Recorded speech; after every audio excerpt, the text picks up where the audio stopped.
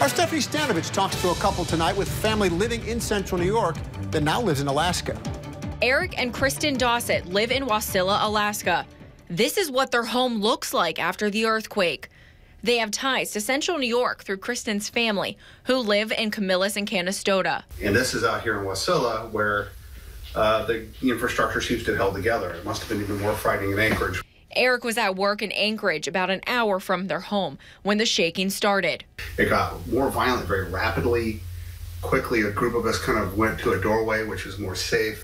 After thinking they'd be safe in the doorway, Eric and a few others felt uneasy and made a run for it outside to his car, hoping to get away from the building. It was still shaking, and then another second aftershock came, and a big chunk of the building fell right where I had exited the building, so that was really scary. Heading home from Anchorage to Wasilla, Eric says the roads were a mess.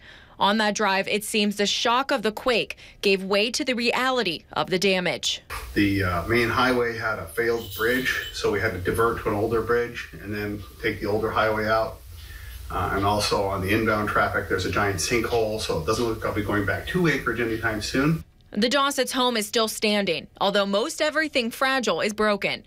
Still, the couple is thankful their family and neighbors are okay. Once I got to Wasilla, most of the damage at home here appears to be everything is on the floor. The couple called their relatives in Camillus and Canastota right after the earthquake to report they were okay. Tonight, Eric told me the news of that phone call spread very quickly throughout the family. There was a lot of relief. Matt? Thank you, Stephanie. Now